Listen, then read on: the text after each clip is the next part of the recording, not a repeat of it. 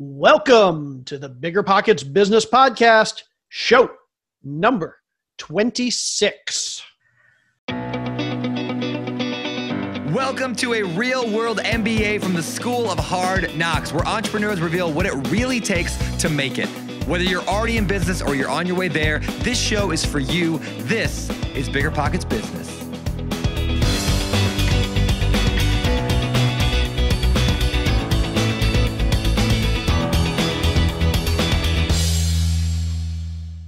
Hey there, everybody. I am Jay Scott. I am your co-host for the BiggerPockets Business Podcast, here again this week with my lovely co-host who just got back from the dentist, Mrs. Carol Scott. How you doing today, Carol?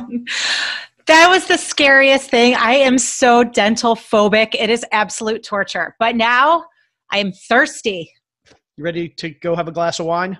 Or many. I'm ready to have many glasses of wine after that horrendous experience to make it all better.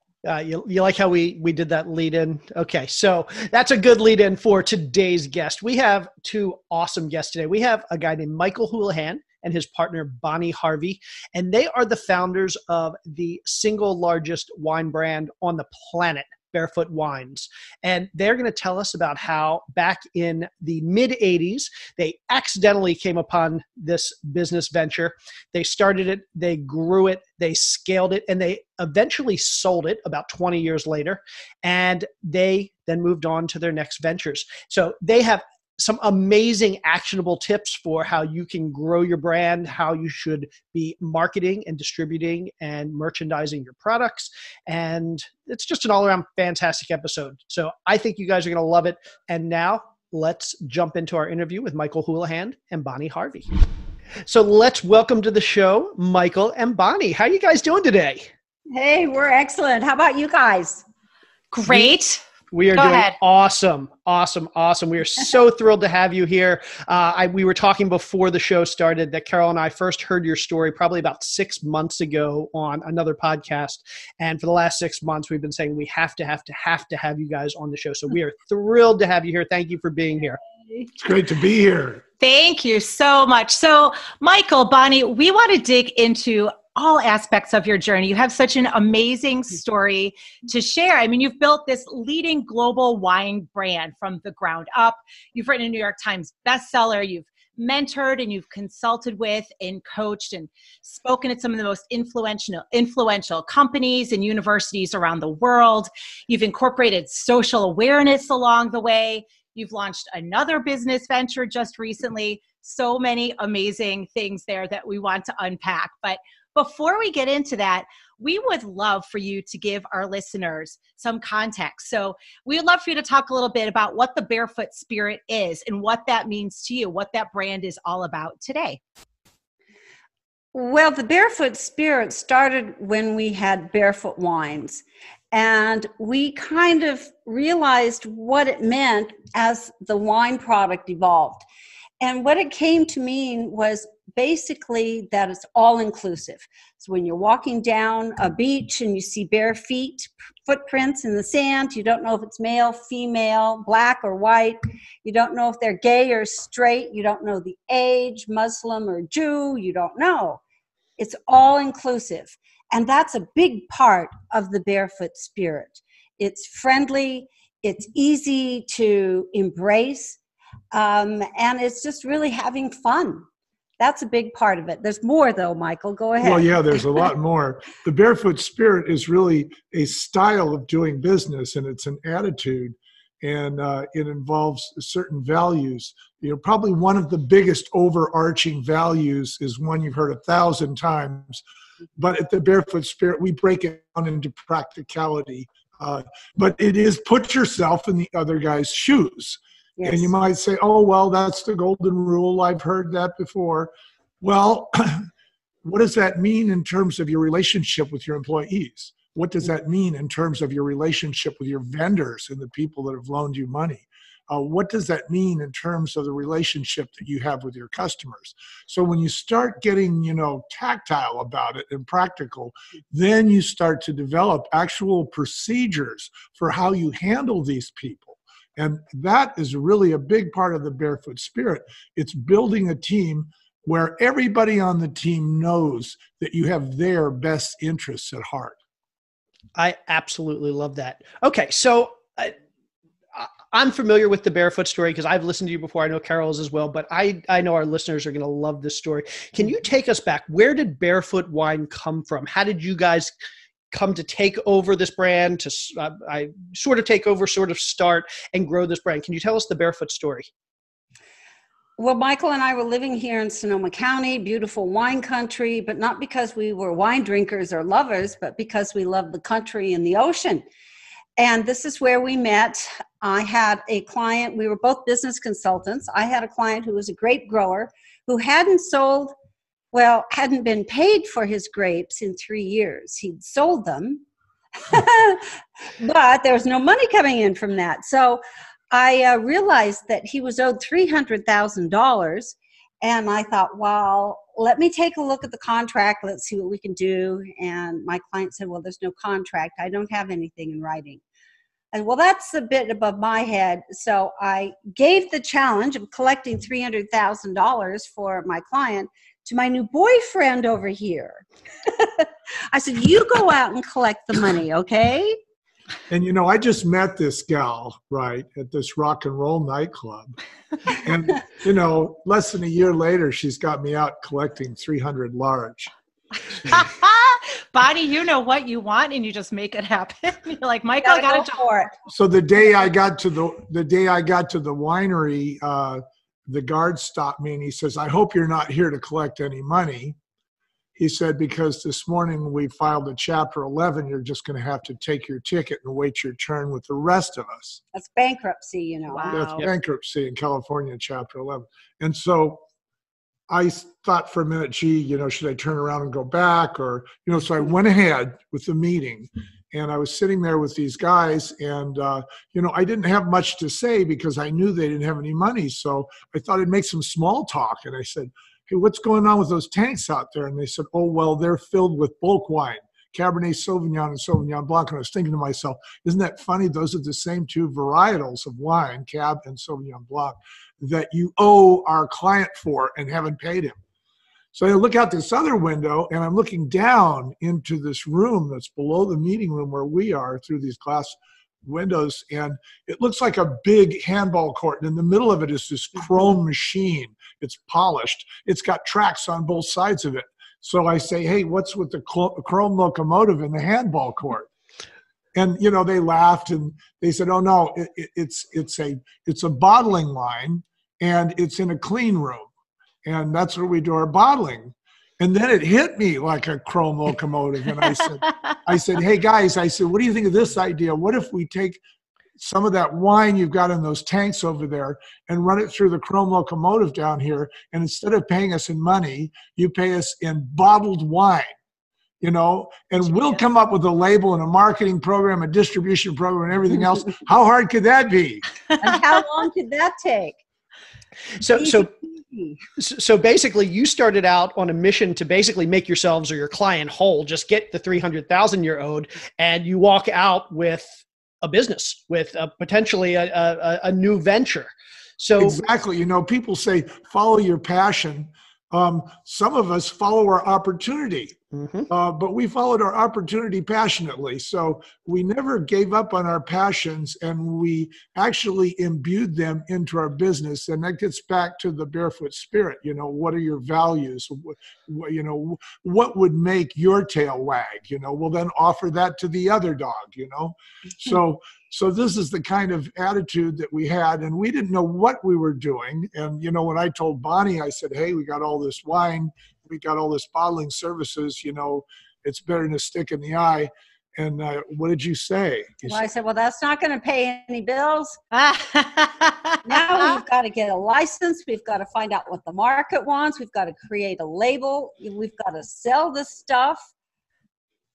I guess we'd better get going. I guess we have some work to do. So you were a business consultant at the time, Bonnie, so you just intuitively knew that those were all the steps that were necessary, or it sounds like I've been working with small businesses long enough that I understood there were many steps. I understood that a lot of businesses that are producing a great product just aren't really doing well because they don't know how to manage the inside of the office or even manage their own inventory. So that's what I was doing previously. Michael was also a business consultant, more working with the government and land splits and contracts and things like that.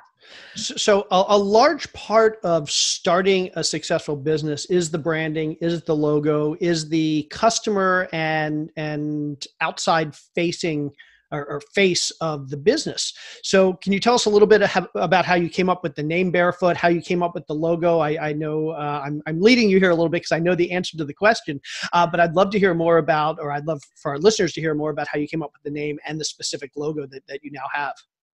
Well, we set about asking a lot of questions of a lot of people, anybody that would possibly touch our product along the line.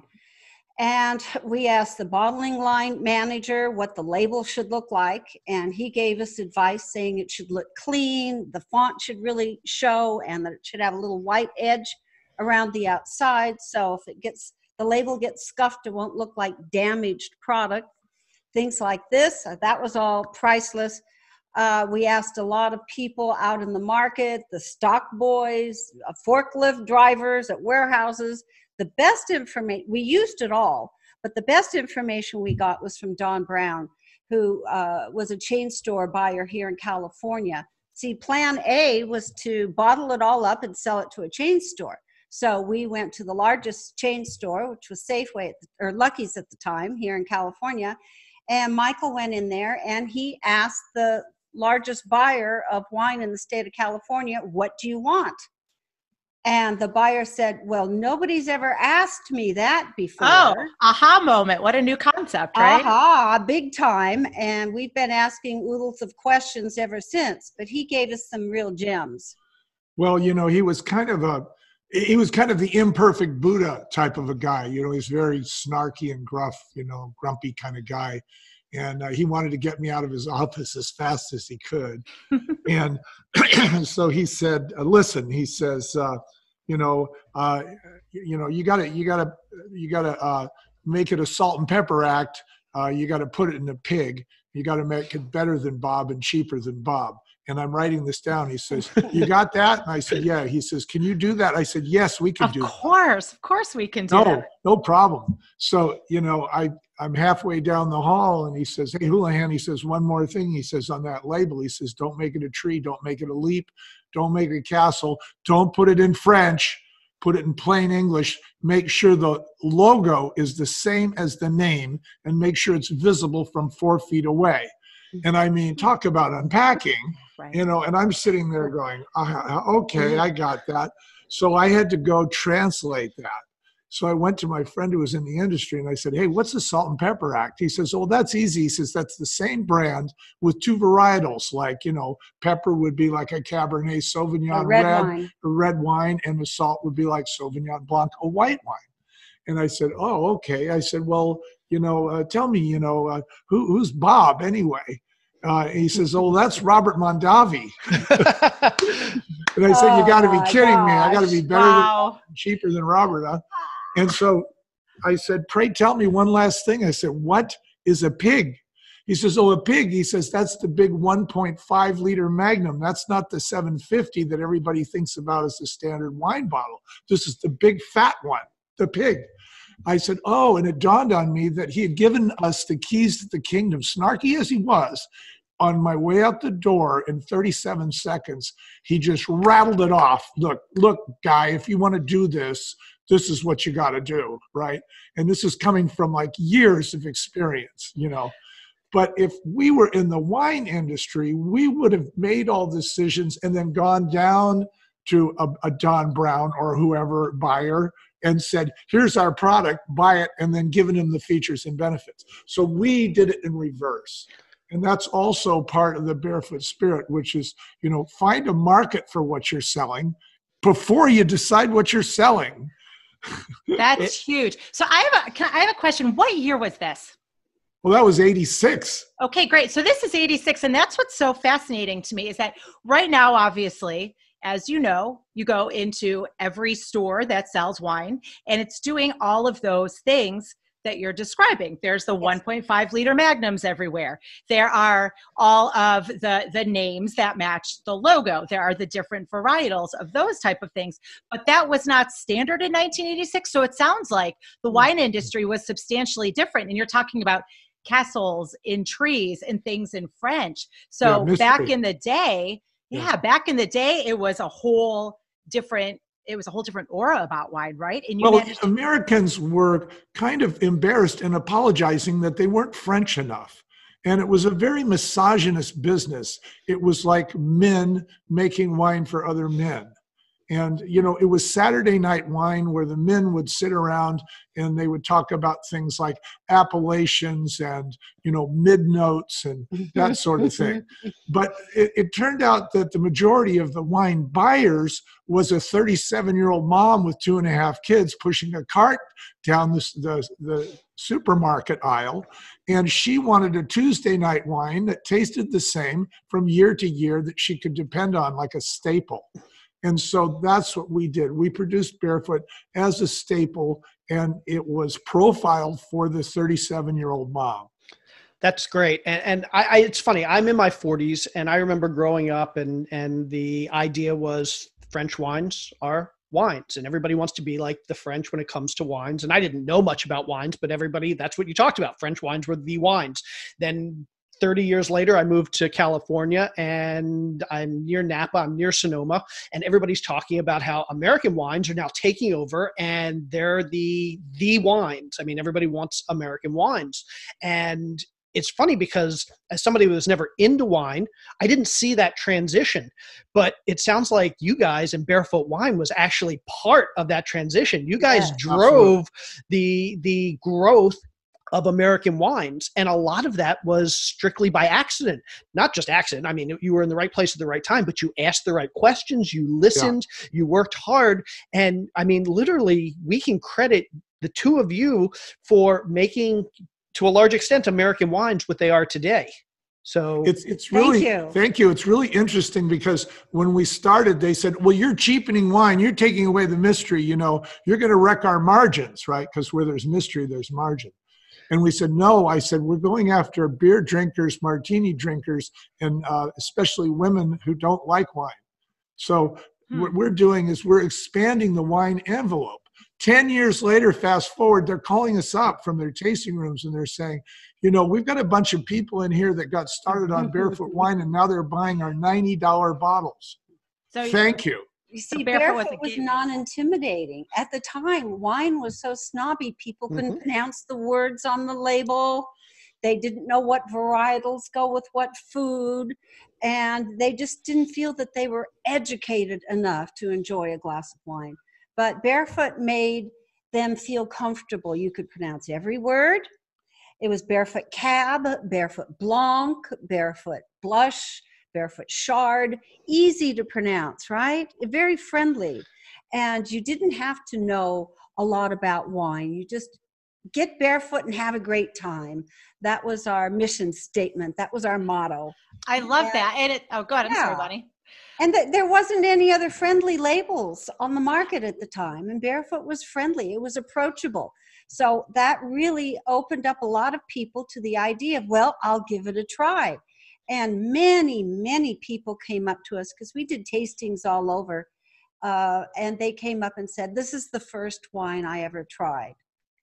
That's awesome. You basically made wine accessible to the masses. Yes. And if you want to make money in business, focus on the masses, not the classes, as some people like to say. So I have a question. Michael, you said where there's mystery, there's margin. I love that saying. Can you expand on that a little bit? Well, there's a term called sophomoric, right? Which really means that you know enough to get in trouble, right? So you know enough French to embarrass yourself, or you know enough about wine to embarrass yourself. So the wine industry was deliberately cloaking the whole thing in mystery, because they knew that if people had that kind of mystery confusion going, that they would pay more, because there was kind of a magic to it. There was this place in wine where you really couldn't understand what it was, or how it got there, or maybe you didn't know how to describe it properly, or maybe there would be a sommelier who would correct you. See, you'd sit down at dinner and you'd see all these wines, you wouldn't know what to choose, and you'd be afraid if you chose the wrong one. So that added to the mystery. And we have a very good friend, Larry Martin, who's in the travel business. In fact, he does food and wine travels all over Europe. And he's the guy who coined that expression. He said, Michael, he says, you got to remember, where there is mystery, there is margin. Because I was complaining to him about how the industry, they wouldn't let us join the Wine Institute. They really had a problem with us. They thought we were just killing the industry, and here we were blowing it up. That's awesome. You totally turned it on its head. So here you are, just taking away the mystery, just taking this all down so that more people would try wine, to expand the whole concept of wine. How did the name Barefoot become the name, and where did that amazing label come from? Well, we did have a friend. We thought about this for a very long time, and we continued to ask a lot of questions. But we had a friend who made a product called Barefoot Wine, and it had been off the market for about 12 years. And it was jug wine when it was produced in Berkeley in the 70s. And we said, well, bare feet, that's the way grapes were originally crushed to make wine. So that relates to the wine. And if we called it Barefoot, as he had done Barefoot, then we could use the logo and the name would be the same. So we made arrangements to use that name. We couldn't use the label, though, because the label was really outdated. The foot was at the bottom. It was just kind of flat. It didn't have any life to it. You could just put a tag on the toe and send it back to the morgue. So, that's appealing. Yeah. So I said, what we have to do is we've got to, step it up. We've got to make it look like it's action. So it's, an italicized exclamation point. So it looks like it's really on the move.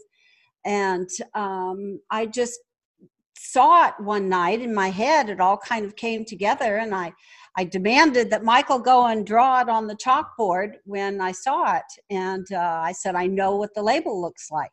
So he went to the chalkboard and he drew it. And the next morning we put it on a piece of paper and sent it off to the artist.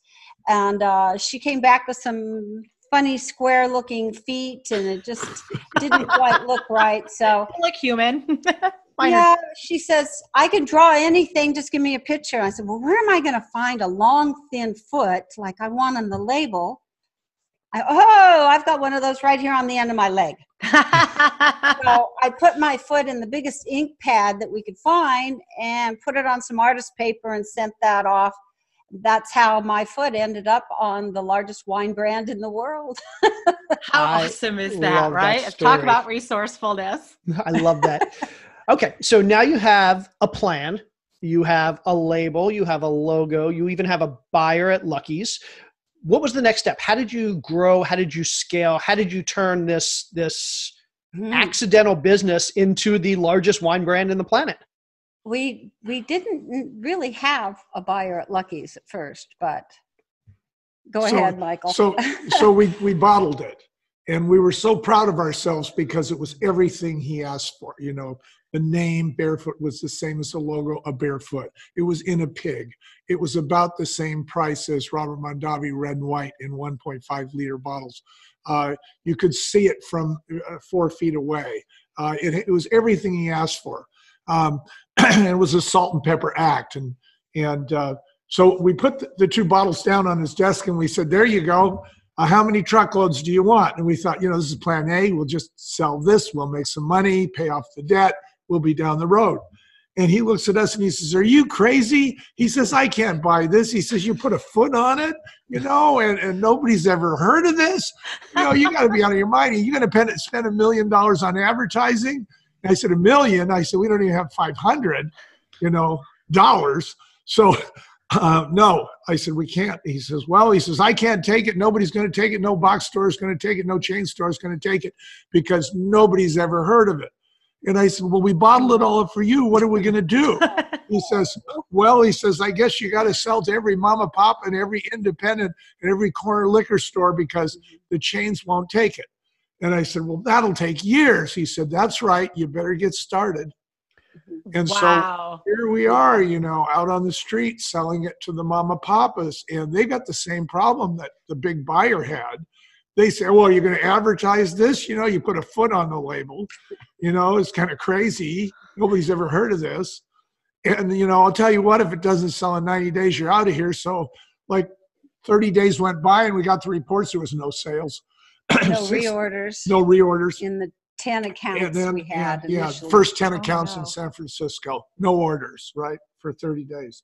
And so then the next 30 days come by, no orders. And we're starting to panic. We're sweating bullets. We're going, uh-oh, this is the end of Barefoot, because if you're a non-starter, all your competition tells all the buyers immediately, don't even try that one. They tried it in San Francisco and it failed, right?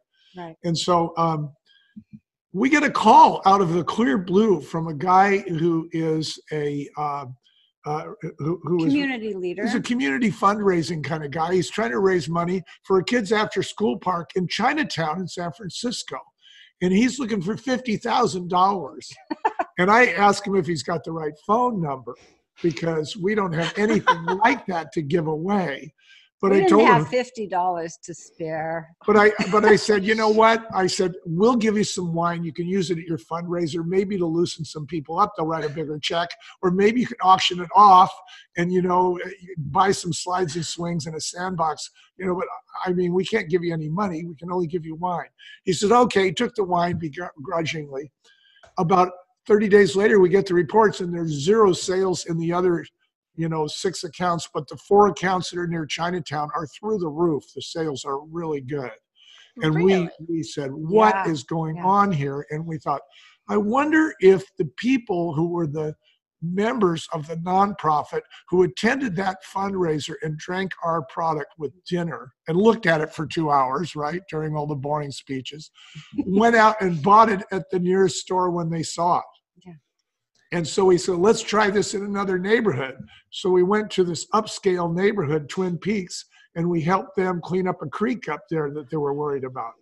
And we gave them the money for their fundraiser, and sure enough, sales took off in their neighborhood. And so we thought, this is a really interesting idea, because it's not like advertising where you're shotgun blasting. This is a very targeted form of advertising, if you will, where we're really trying to get the members of the nonprofit to have a social reason to buy our product, which is stronger, of course, than a mercantile reason. And now they become customers, they become advocates. So that's the technique that we use to build Barefoot across the country. Yes. And in 28 other countries. Wow. By supporting the small neighborhood fundraisers and nonprofits that were around the markets that had our wine. We called it worthy cause marketing. Cause marketing hadn't been defined yet by some smart professor at Princeton. But we called it worthy cause marketing because these were worthy causes and we were marketing to them. So it's interesting because it almost sounds like the reason you weren't selling wasn't because customers tried your product and said, we're not interested in this. It was, unfortunately, wine back then was a very snobby business. And it was, you were either a known brand or you were an unknown brand. If you were unknown, you couldn't get the customers to try you out. And once you kind of put your product in front of customers and said, here, it's free, try it, and put them in a situation where they weren't forced to try it, but where they had no reason not to try it, they did. And they're like, this is really good. And so it sounds like that the problem, again, wasn't the product. It wasn't the branding. It wasn't anything. It was just that you needed to actually get potential customers the opportunity to try your product. And once they did, they were converted. And this is the thing with most people who get into business. They fall in love with their product or service, so much so that they can't imagine that the world isn't going to knock down windows and kick out doors to get to them to buy their product. The fact is that they have to go through some kind of a distribution system.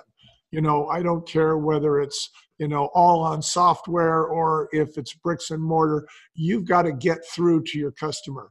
And, access to market is the key to success. We knew that we had the right formula. The guy wouldn't take it because we weren't advertised, we weren't known. And we went out, and it did take about 2 years for us to do that, to become a household word. And finally, we went in and we said, you've got to put it in now. You're losing money. The broad market, which is what they call the mama papas, is going wild with it, and you don't have it. But yes, your point is really well taken. This is a situation where entrepreneurs have got to realize that even if they like it, their mom likes it, and all their friends like it, they've still got to get it to market. Great. So talk to us more about that distribution system. You're saying it took 2 years and you expanded in a similar method across the country into this grassroots method of getting into people's hands through the nonprofits and so on. Was it the two of you? What was your distribution network? What did that look like? Well, it started off being the two of us, but, very shortly we had to hire people, of course. And the people that we hired originally in California and then throughout different states as we expanded, it was their responsibility to work with the distributor, to work with the retailer, and to also work with the community to find out what it was they were interested in. And they made those decisions of what nonprofits to support in their own territory. And they would go to these fundraisers and they would talk with the people. They'd help set up, they'd help break down, they'd ask the fundraising committee for things that cost the fundraiser nothing, such as to display our product, don't put it behind the bar, not show the label, and to allow us to show on the tables or make flyers available of where the product was available within 5 or 10 miles around where that fundraiser was taking place, and also to announce us in their newsletter, thank us from the podium, all these things that didn't cost them anything. And that way we were able to support their cause, which primarily had to do with environmental issues and protecting the rights of others and education and music and the arts. And that way we were able to endear ourselves to this group that already existed. So many people when they're starting business, they're trying to get followers, but we took other people's followers and supported the same things that they were supporting. And that worked very well for us. It was much better than trying to grab one or two here or there on our own and create our own following. But eventually those people were following Barefoot Wines, and in addition to the nonprofits they were supporting. Love it. Okay. I could ask another 2 hours worth of questions about Barefoot Wine. I love this story, okay. but I know there is so much more to your story after Barefoot Wine. So I want to get to that because I want our listeners to hear what came next. But before we do that, I'd like to wrap this up a little bit more. Can you tell us a little bit about how big did Barefoot Wine end up growing? What was your exit strategy? And just wrap the story up for us so then we can jump into the next chapter. So we wanted to exit from day one, okay? And we take on clients now and advise them. And one of the questions we ask is, have you given any thought to your exit strategy? And if they haven't, we really can't help them. But, people say, oh, well, I don't want to sell this business. I have no intention of selling. Well, that might be what you tell your employees. But the fact of the matter is that the day is going to come when you're going to want to monetize on the value of your brand. And so what we're really talking about here is all businesses are brand building businesses. And ultimately the brand gets large enough that it gets the attention of somebody who's collecting brands. And so that's what Barefoot was really designed to do. But the issue is, how do you get your peanut in front of that elephant, right? Right. And so we deliberately placed our brand in distributors that had the acquirer that we wanted to acquire us represented in those distributorships, so that those distributorships would tell them, hey, this stuff is on fire. You guys better take a look at it. Or better yet, if you don't buy it, somebody else is going to buy it. So that was one thing. The other thing we did is, and we recommend this is a good takeaway for your audience, is take a broker to lunch. It's really important, and do it every year. not just any broker, but a broker who deals with the sale or the acquisition of your kind of business in your particular category of business, whatever you're doing. And ask them a few questions. We have a list of 30 questions you should ask, but here's a few. What businesses do you know that are like ours that sold in the last year? How much did they sell for? How many units were they producing? What was their market share? How fast were they growing? And what this does is it gives you a profile of what your goals really need to look like. You can't just sit there and say, well, I think we'll have this goal this year, or I think we'll have that goal. No, the goals are already written. The question is, have you discovered them? See, so you say, okay, well, this business sold, it had these metrics, and it was 10 years in business, and it sold for this much money, had these metrics. Okay, if I want to do that or anything close to that, I have to get there. Here's where I am now. Okay, halfway there, maybe I'll do half of the business. So you start to set metrics for yourself based on what you're going to do this year, what you're going to do in 6 months, what you're going to do in a quarter. So instead of just letting things roll out naturally, start with the end in mind and create a plan that gets you from where you are today to that end goal that you've defined up front. And I love the fact that you said when you talk to entrepreneurs today, you start with the question, what's your exit strategy? And if they haven't thought about that, you literally say, I can't help you. It's that important. Well, actually we can, because we can help them build their exit strategy. Right. But they do have to have one before we can really get going. It's really important. We feel that the best time to start your exit strategies before you even produce your product or service, because you really have to know what the goal is and what's at the end of that big, dark, scary tunnel. And that's the way to do it. So we help companies plan for their exit strategy from day one, or from whatever day they're on. Day whatever. So you had your exit strategy, which was to sell to whom? Well, we wanted to sell to E&J Gallo because we respected them. And the reason we respected them is because we were outsiders in the industry. And, when somebody would call us from Des Moines and say, well, your product's just not selling in this particular store, we'd fly out there to see why.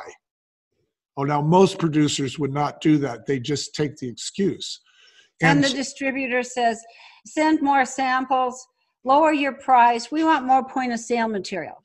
So we would go out there physically. And when we did, we'd see that potato chips were in front of the Barefoot Wine. And that's why they didn't sell. That's why it wasn't selling. And the best merchandisers were the Gallo reps that were out there. Yeah. They were out in the stores. They had a lot of products. They had good shelf space. They were put in the cold box. And as Michael was traveling around to more stores, he saw them out there more and more. And he said, well, marketing and merchandising is really key to success. And look how big they've grown. And we feel that it's due to really strong merchandising. Yeah. So that's why we felt if our product continued to be merchandised properly, it would just skyrocket. So we brought our sales up to 600,000 cases a year. Wow. And we were in all the states, all the military bases, U.S. military bases, 28 foreign countries. And we did it all with only 40 people on our staff. We had 20 salespeople and 20 people that were sales support. See, another principle of the Barefoot Spirit is resourcefulness. Yes. And so you really have to ask yourself, what do I need to own and what do I need to buy?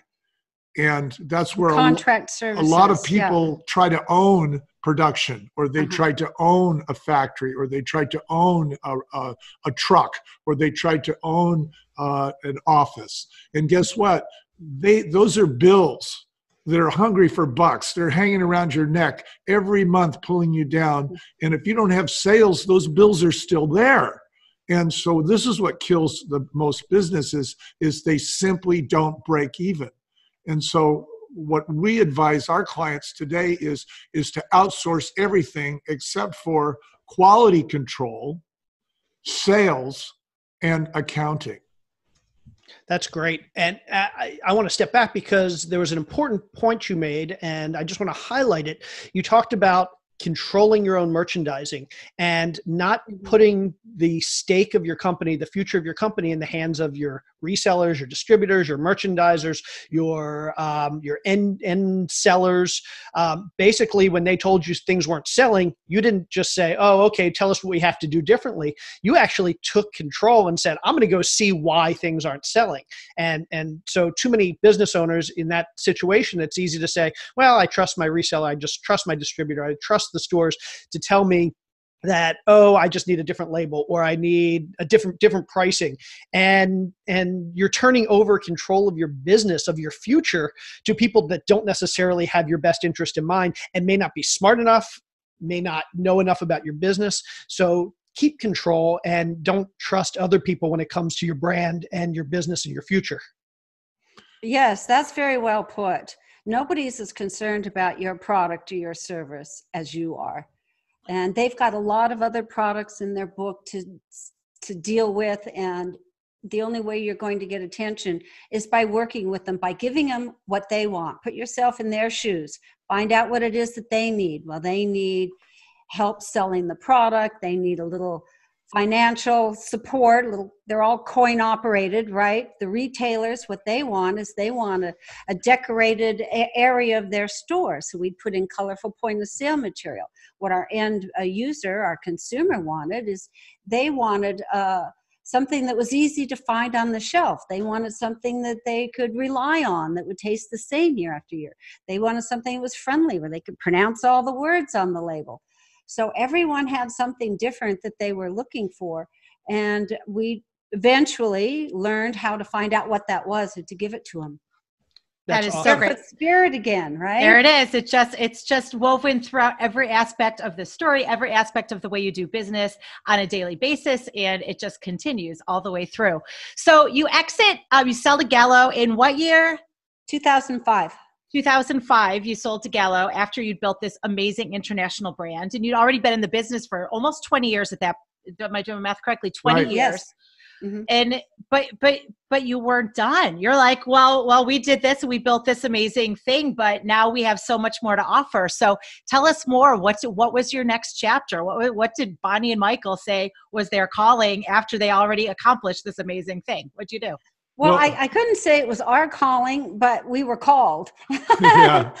Our staff originally said, you guys have to write a book. We've never worked for a company before or since Barefoot. And it was a team that worked so well together. They all loved working together. It was productive. It was fun.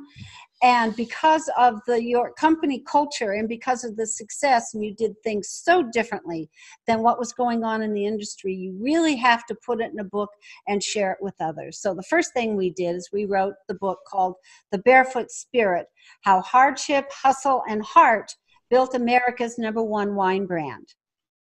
Very cool. Oh, go ahead, Michael. And then what happens is it becomes a New York Times bestseller. Oh, yeah, of course. And, we're thrilled. And so we start speaking. We start speaking all over the world. We speak in 60 schools that teach entrepreneurship. Mm-hmm. The students are like in their 30s, their master's degree, or they're coming back into school. And we start to realize, of course, times are changing quickly technologically right mm-hmm. now. Things are changing very fast.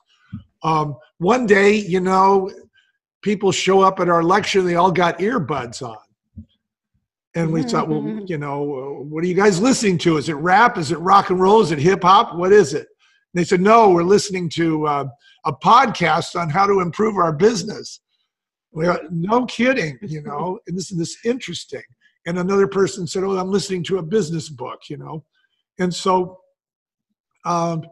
we got into it. We got excited about audio because with podcasts, with the MP3 format, you can listen to it when you want.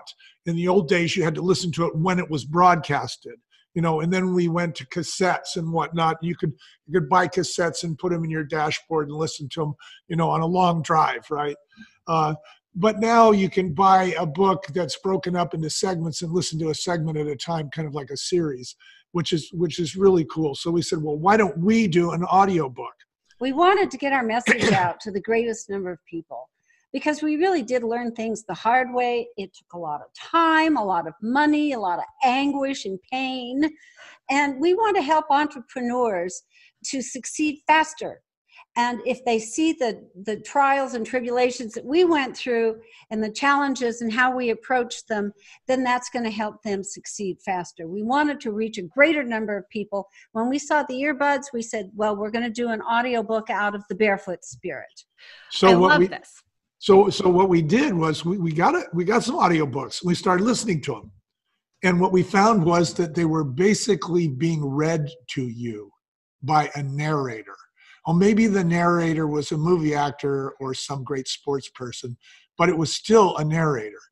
And we thought, this isn't as much fun as like Prairie Home Companion, right? Where you got Guy Noir, Private Eye, and you can hear these actors and the sound effects and the music and all that. And it's more of a cinematic performance for your ears. And we thought, well, let's do that with a business book. And it hadn't really been done. There's one site out there that we really love called Business Wars that does something like this. But we wanted to do a business bio that took you into the office. It took you into the buyer's desk. It took you into the warehouse. It took you to the parking lot or all the places where business takes place. And you would hear the characters talking to each other.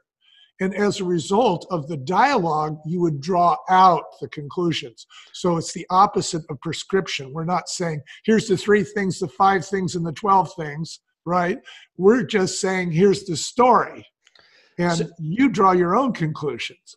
So that's what we did. And we're really excited about it. We just released it on the 3rd, right? Of September. 3rd of September. And yeah. We have about 20 different actors that are playing the various parts. There's lots of dialogue in the book, and so they're speaking them out, and it's really well. Oh, we've got sound effects, original music score. It's very fun. So it's business learning through narrative. I love that. And I know a lot of people, they don't like textbooks. They don't like quote unquote business books, but this is narrative form. So it's a story, and people can learn using real stories and real life examples. I love that. Yeah, well, exactly. we wanted to bring fun to the wine business. Now we're trying to bring fun to the business education business. And what's the name? It's called The Barefoot Spirit. Okay, The Barefoot Spirit. And I know we'll talk about it later, but for anybody who's interested, where can they get it? Everywhere. Okay. Wherever you pick up your audiobooks, it's for sale all over the world. It's awesome. really cool. And I just love the whole evolution of the Bonnie and Mike story together, right? You were business consultants. You found this need. You created this global product, this amazing leading brand. You took that to the next step, and you decided to start coaching and speaking and mentoring and teaching. And then you realized there was another greater need, right? Like you said, you realized everyone had earbuds.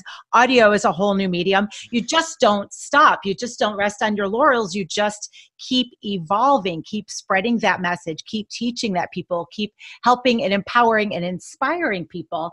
And I think I have listened to a bunch of excerpts from the audiobook, and it's awesome. For anyone who hasn't listened to it yet, highly recommend it. It is absolutely awesome. And it's really spinning again everything on its head, just like you did with the wine brand, where before wines were stuffy, wines were French, wines were a mystery. A lot of business education has been not necessarily a mystery, but there's, like you said, it's done very formally. It's done through group leadership exercises and so on.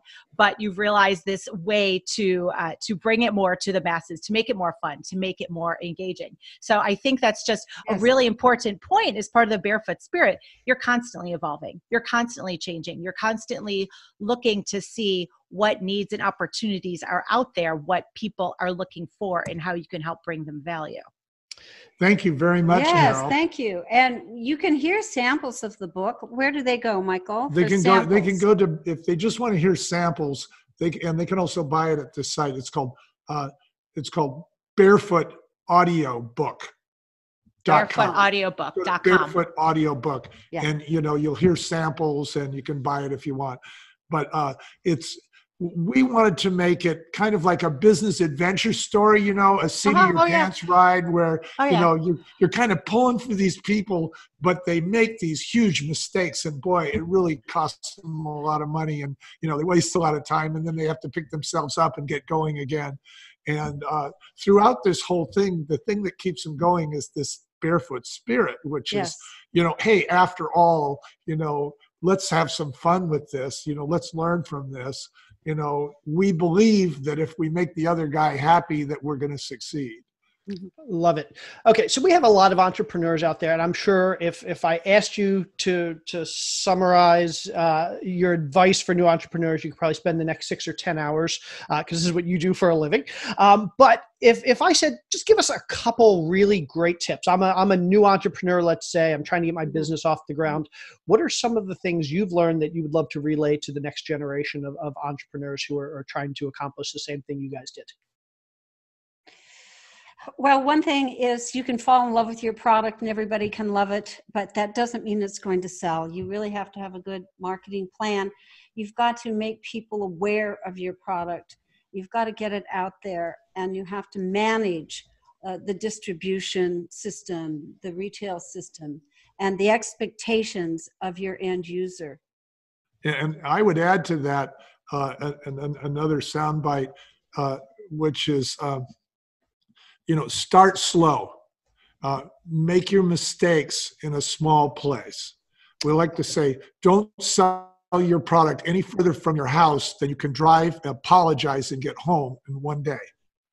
Because you really want to know what's wrong with your product. You really want to know what's wrong with the system. And you really want to know what the real work is that you'll be asked to do to be a success. It may not be, as our case, it wasn't at all. We never thought we'd be pricing items in Tallahassee, Florida, on our knees on the linoleum, in a Publix store when it was 87 degrees outside and 90% humidity.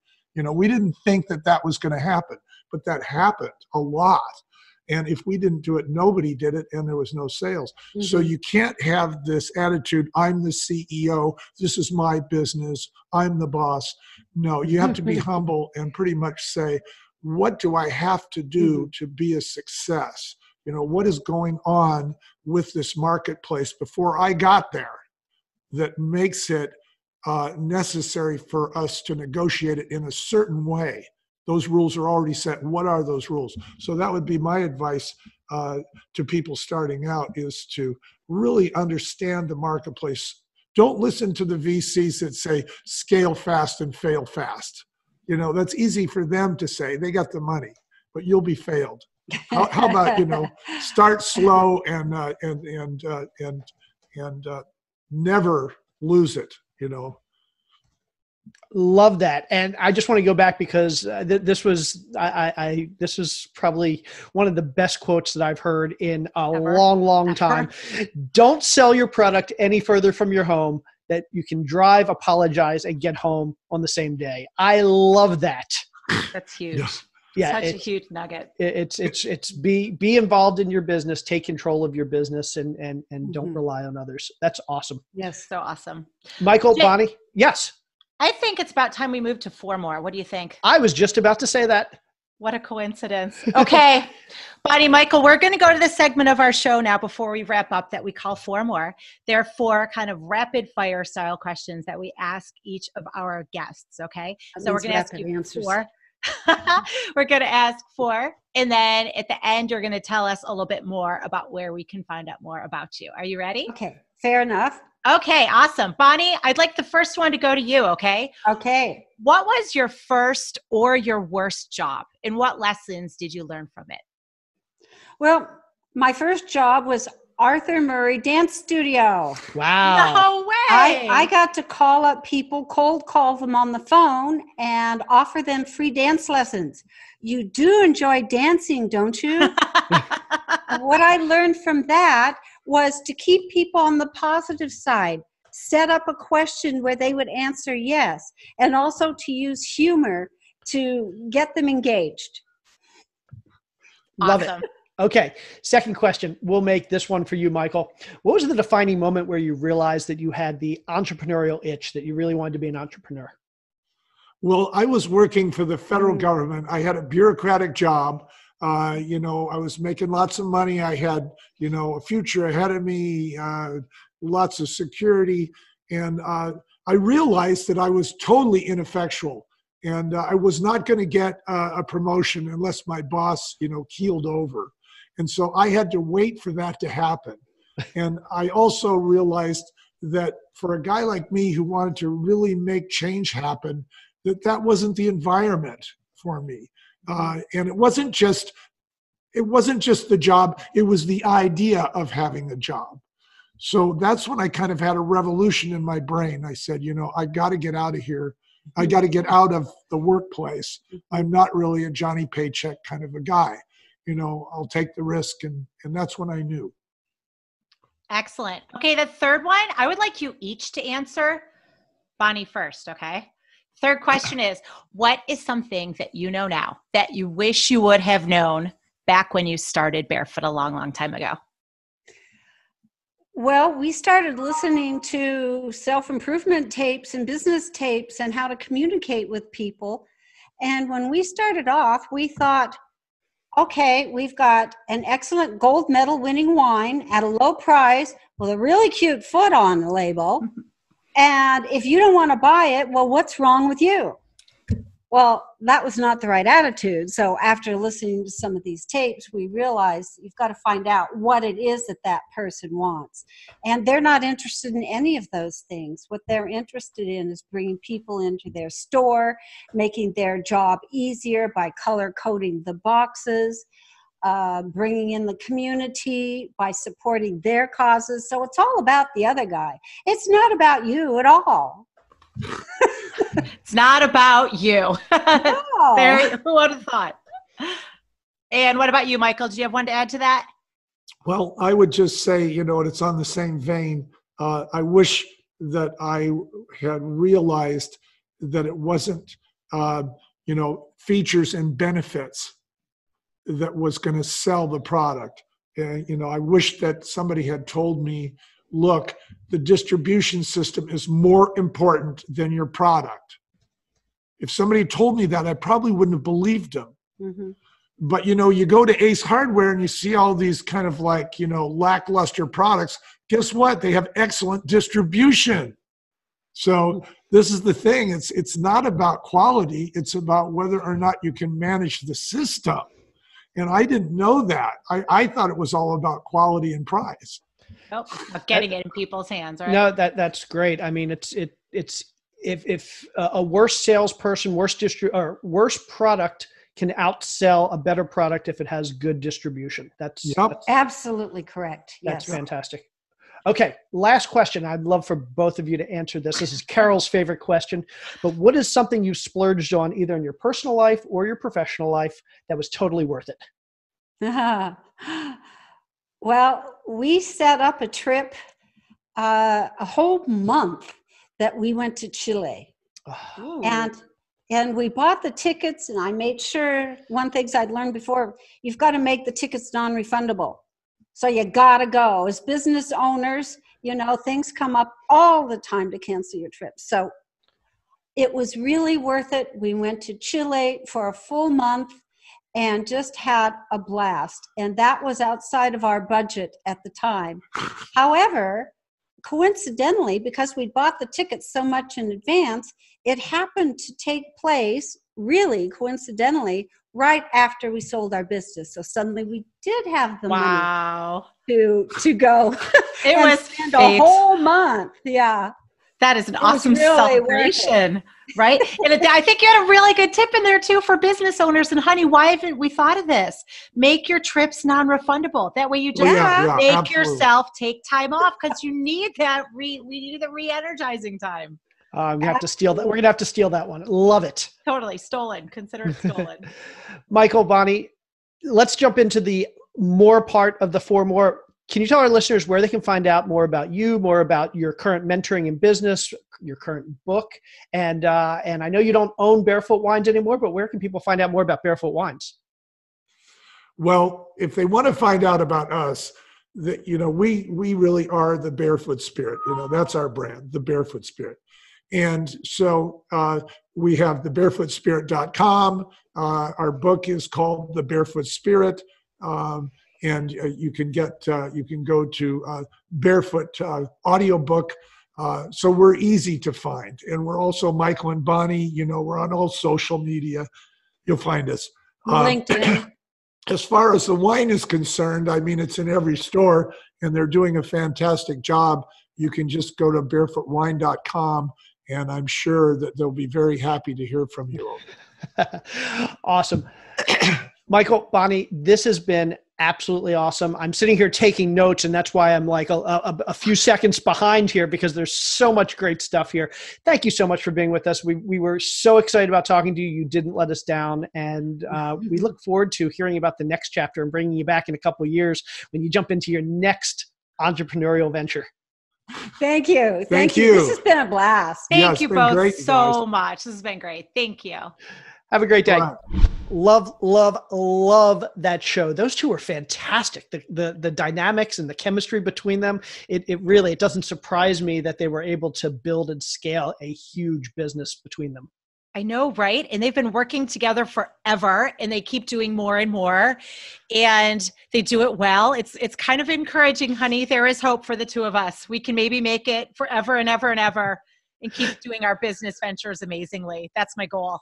I'm very inspired. Yeah, maybe one day we'll have the largest wine brand on the planet. Oh yeah, we're good. In all seriousness though, there are so many great things in that episode. And oh my God, I don't even know. There are so many tips that were so good, but I am especially I keep going back in my mind about the whole concept of planning your exit strategy for your business on day one, because it just really clarifies all of your goals. I think that was such a hugely important tip. And I just love everything about that concept. I agree. Okay. I think the Novocaine is wearing off your mouth and it's time to get you that glass of wine that you've been waiting for the last hour. An attractive visual. I really appreciate that, honey. No really. problem. Okay. So with that in mind, she's Carol. I'm Jay. Now go build an amazing brand today. Have a great day, everybody. Don't go to the dentist, everybody. But if you need to, just go. Okay, bye. Go drink some wine. See you, everybody.